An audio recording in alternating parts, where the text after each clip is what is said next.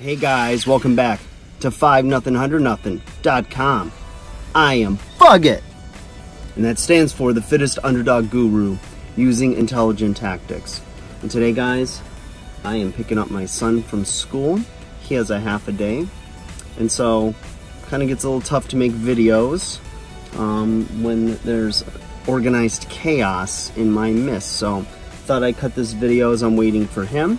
I apologize for the sound of bugs in a field, but I'll just have to talk over them because I'm a man and this is my country. I don't know what that has to do with it, but I could roll up the windows and sweat, so I prefer this. Anyways, guys, I want to talk to you about what do you do when life gets in the way of ... right? What do you do when life gets in the way of your workouts? What do you do, when you have things you want to accomplish or do, and, like either bucket list things or, you want to work on this, you want to work on that, but then life gets in the way.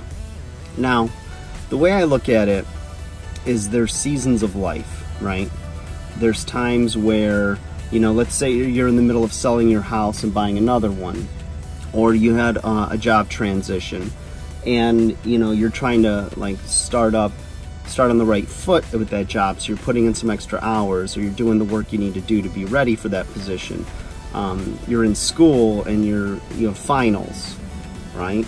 There's all kinds of things that can get in the way of best laid plans, like I'm going to start this fitness plan, I'm going to organize my eating and my meal prep so that I can finally reach my goals, this and that, right? And I mean, it happens to all of us. So the thing is if that thing that in your life gets in the way of this or that happens, the best thing to do is to simply look at the thing that's happening. Okay? Does it have a definite end time? Meaning, it's going to be rough waters, but then it's going to, subside a little bit for you. And look at it from that perspective. Let's say it's going to be a month or two, or it's going to be a few weeks. Then you got to give yourself a pass, okay?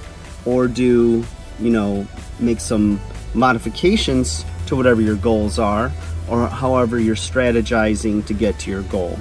So let's say, I'll give you a personal story.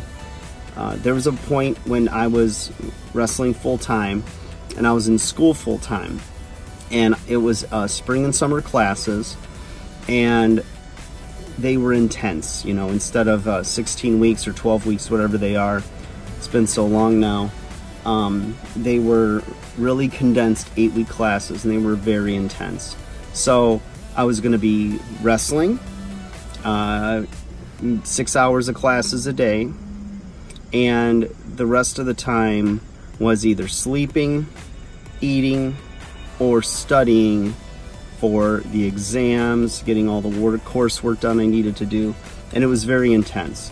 I didn't have time to work out, and part of my job as a pro wrestler was having a cosmetic look, staying really lean, looking strong, all these things.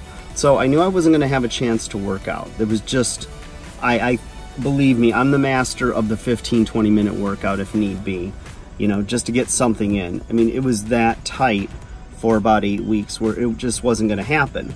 The only workouts I got were either in the ring wrestling or in pumping up before the show.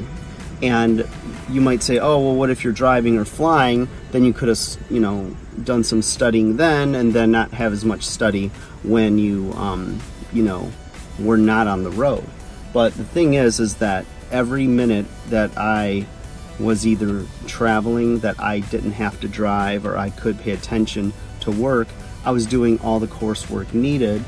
And then whenever I was home, boom, it was, it was just crazy. So, I said, okay, the only thing I could control right now when life got in the way was I could control my eating. So I cut my calories down a little bit from carbohydrate. I stayed really, really disciplined with only having lean protein. So I had my calories low. So it was like, you know, white meat like chicken, some fish, and turkey, and of course tuna, and a lot of vegetables. So the only time I would have carbohydrates, really, anything substantial, would be oatmeal in the morning. And so I did that, you know, for those 8 weeks, and I knew that there was an end in sight. You know, the end was that 8-week period, and I was going to be able to, you know, get back on, you know, somewhat of a normal, balanced quality of life. So yeah, when life gets in the way, guys, take a look and say, okay, does this have an end point? And then you just compromise. And you can't beat yourself up. You can't say, oh, why can't I get it done, and blah, blah, blah, or mope about it, you know? Just put your big boy pants on, this too shall pass, and start to plan and project, okay, what's gonna happen after this? How am I gonna stay on my plan once this little spot in my life gets kind of settles down? So just thought I'd give you some tips with that, you guys. Like, share, subscribe. Don't give up. You're still gonna reach your goals, but as soon as you get the perfect plan, life's erratic craziness jumps in, and then it's all improvise. All right, guys, have a great day. Talk to you again soon.